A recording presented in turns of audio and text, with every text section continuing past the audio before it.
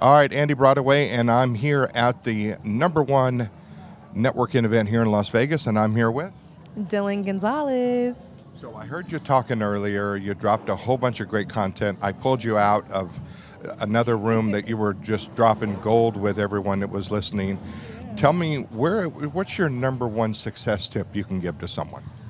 Ooh, my #1 success tip. All right, so my #1 success tip actually is a quote from somebody who I would definitely consider a mentor of mine, Walt Disney. And it's, if you dream it, you can do it. Absolutely. Yeah, 100%. I was at Disney World a couple of years ago, and I saw that quote on the side of one of the buildings, and it was just, you're right. Yeah, you really can do anything. You know, like, it's so beautiful. And Disney, when people ask me, like, you know, who do you kind of shape your brand after, there's always 3 initial people who come to mind, and it's Walt Disney, Oprah, and then Kobe Bryant. Right. So yeah, there's just so much from each of them that I could learn, and honestly, there were so many similarities between them as well, and I think that's what really resonated for me, was I could really see myself in them, and just the way that they spoke, right? The way that they utilized language. I wanted to be able to communicate with people like that. Right. So, yeah. So in the personal development field, because I'm all about personal development, and I think you are too, what are some of your favorite books in the personal development? Ooh, okay. So one of my favorite books, it's actually a trilogy, and it's called Conversations with God. Neil Donald Walsh, I believe, is the author. Book 2 is my personal favorite, but just because it really, like, that was where the paradigm shift happened for me, was when I read book 2. But Conversations with God definitely, hands down, changed my life, just perspective change, right? And then I would say another one is The Subtle Art of Not Giving a Fuck. Oh, okay. Yeah, because, again, it was just one of those things that it helped me to really tap into some of the personal hurdles that I was dealing with, because there was so much I could relate to. And I was just like, oh, wow, I'm getting, like, checked. I'm getting called out right now. And to have that experience is something that I think is really difficult for people sometimes, especially when you become very comfortable in, like, kind of who you are, you know, who you believe yourself to be. So to get to have those kind of, I guess, exchanges through reading and through, like, just literature, period, is something that I really, really crave. So that's another one. Man, I guess, honestly, another book that changed my life was the Bible, the Old and New Testament. I studied that as literature as well, and that's really, honestly, when I studied it as literature is when I started getting a better understanding of it as a religious text even, and again, just how it could help me iron out my personal beliefs. Yeah. So what was one of your beginning struggles that you struggled with in developing your career? Like, what was that thing that you struggled with? And of course you've overcome it, but what was it?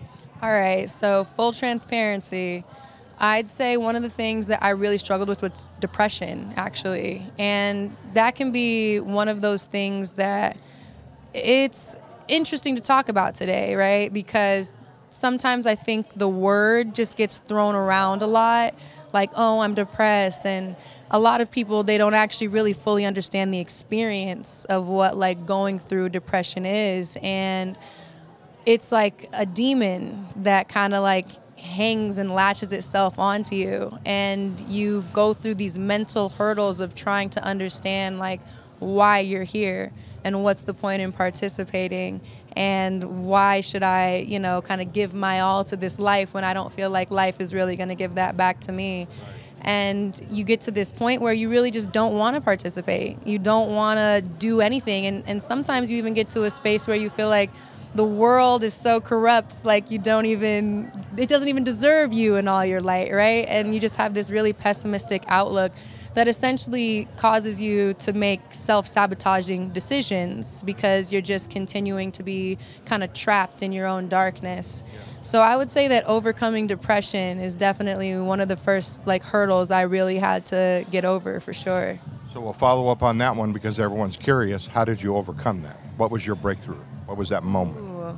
You know, I had a very, I'll say, like, ugly awakening. But it was definitely just getting back to my roots and finding, like, Christ, honestly. Like, that's what helped me. And Sometimes it can get a little like weird talking about that, just because I truly do understand like the power behind what that is, and I understand the culture that is today when I like make that kind of proclamation. But that really is what changed my life. It was just committing my life to Christ and like finding God and just trusting the journey that he ultimately had me on. Because the second that I just chose to believe in this higher power, because I had gotten to know it so well, and the second that I just chose to instill belief in like what I could do based off of what was instilled in me through this source, is the second that I started getting to experience life differently. And I started becoming grateful. I would say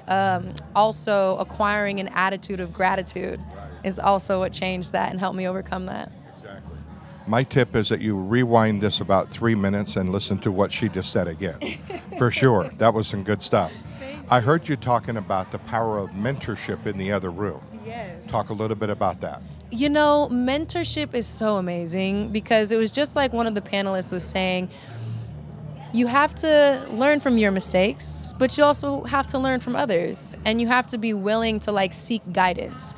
And sometimes I think it's just in our human nature that we kind of want to be stubborn and just follow our own path of life, right?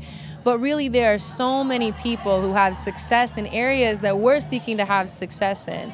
And I was just saying that at the end of the day, when you're seeking mentorship, you just have to figure out what your values are and what it is that you're looking for out of the relationship. And then just being patient in the development of that, and then seeing where things go. I was telling the ladies in the room, I didn't necessarily go into like my mentorships with this formal like understanding of it being a mentorship. Like, I just went seeking guidance, and then the next thing I know, we started to create real relationships, and then they started to be able to give me real, honest, substance-filled advice, and then I started to get to process all of that information and decide how I was going to apply it to me and my life and my business. So would you agree that when you work with mentors, that not every mentor can give you aspects of every area of your life, that mentor that you're mentoring gives you great mentorship in that one specific area? Yeah. I would definitely say that, you know, at the end of the day, there's going to be all types of people in all different kinds of fields. And I say that everything exists because there's something for everyone. And we're all very, very, very unique, one-of-a-kind existences. So we have to understand, again, what it is that we're looking for out of each of our relationships with these mentors, because at the end of the day, you can't necessarily idolize somebody. And Dylan Barton, he was actually saying something very similarly. He was like, you know, you can look up to these people, but you don't necessarily want to idolize people, because you'll create an image of them in your head for what you think they are, and then the next thing you know, you actually get closer and closer, and that image kind of starts to tear down, and you start to experience disappointment. And it's really just from your own expectations that you created in your head. So sometimes we have to take ourselves, or take a step back a bit and not put so much pressure on somebody in that way. And again, just know exactly what it is that we look up to them for, and what our intention is for what we want to get out of that relationship. Because I do believe that it's very healthy to have multiple people of multiple, you know, successes in a mentorship position, for sure. So let's transition this conversation. So much of great gold and in there, but you've got some exciting projects that you're working on. So share a couple of what those are. You know, one of the things that I'm like really passionate about is fashion. Yeah. So that's kind of why I like to come out in my own little original style and do my thing, represent my cultures. Right. So one of the things that I feel like is missing in the fashion space is just opportunity for designers and for creatives. So my sister and I decided that we were going to kind of fuse music and fashion, which are two of our passions, and create what we're calling the Flex City Fashion Jam. So it's going to be out here in Vegas. We call it Flex City because I'm kind of trying to rebrand Sin City just a little bit.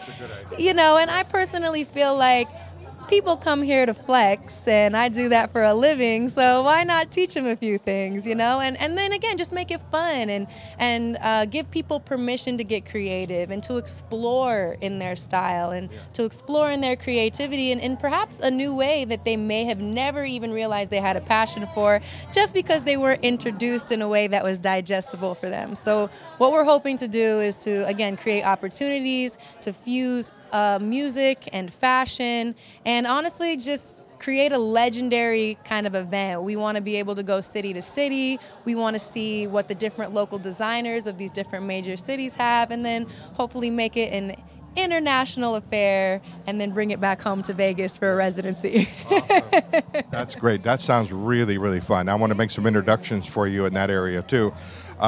With the fashion area. Super cool. Now, you mentioned about basketball a little bit, right? So share a little bit about that. Yes, honestly, there's so many cool things coming up in basketball, but one of the things that I just got to specifically participate in was the Black Top Street Ball Festival up in Newark, New Jersey. It was amazing. It's all the original and one front office players, everybody coming back together to create a professional street ball league.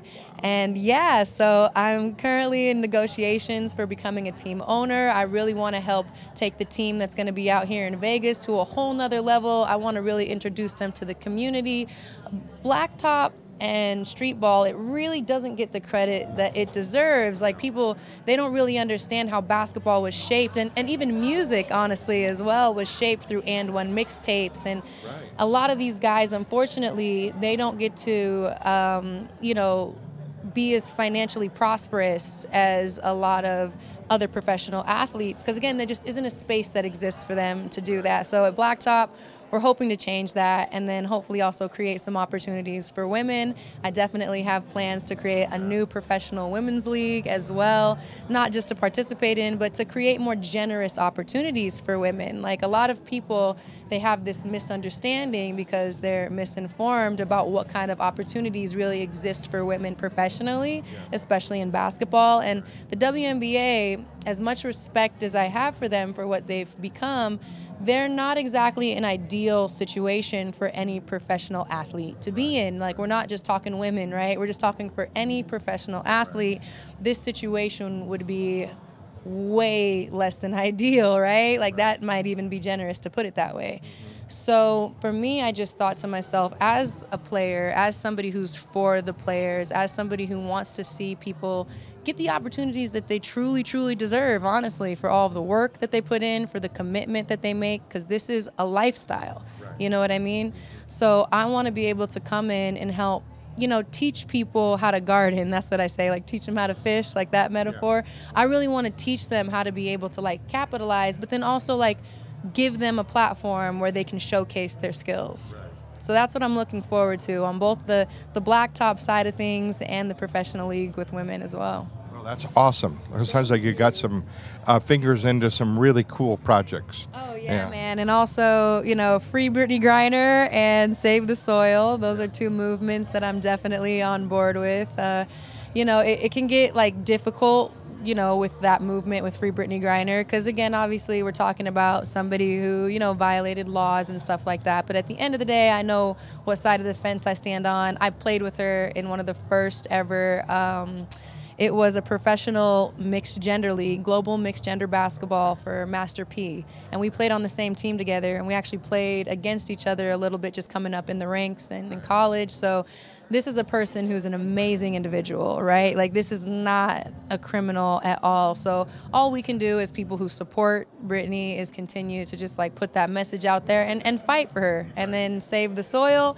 that's actually a movement that I got into with the Isha Foundation and Sadhguru, who honestly started putting me on to, like, how devastating it is that the soil is dying, because the soil is its own living organism, its own living system.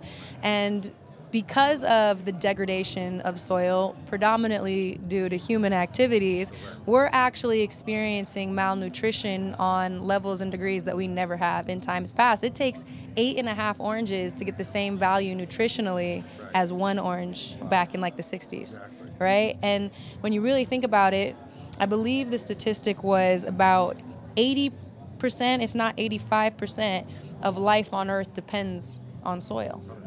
So again, even just down from what's growing out of the soil that we have to depend on. A lot of people don't realize, again, like how the nutrients actually transition. And the thing that shocked me the most and scared me the most and really got me on board was actually the fact that Sadhguru was telling me when I got to have a video call with him that he's projecting a major mental health like pandemic and crisis to come as a result of this, because again, the nutrition that we either have or don't have is going to significantly affect our mental health. And so when we're all just eating a bunch of junk, essentially, and things that are low in nutritional value, we're going to start to see that decline. And I said to him, oh my gosh, like Sadhguru, if we haven't already experienced a mental health pandemic, like I'm scared, right? So I wanted to hop on that movement, and he said the first thing is just talking about it. So hashtag save the soil. That's great. Yeah. Fantastic interview. So where do we find more information about you? Follow you, Instagram, TikTok, website, all that. Yeah, so you can find me on Instagram, Dylan.Gonzalez, Zalez. Same with TikTok, Dylan Gonzalez, Twitter, Dylan Gonzalez. So pretty much any of the platforms you can find me. But I would say stay tuned for my website, DylanGonzalez.com. That will definitely be a hub and a source for all things Dylan.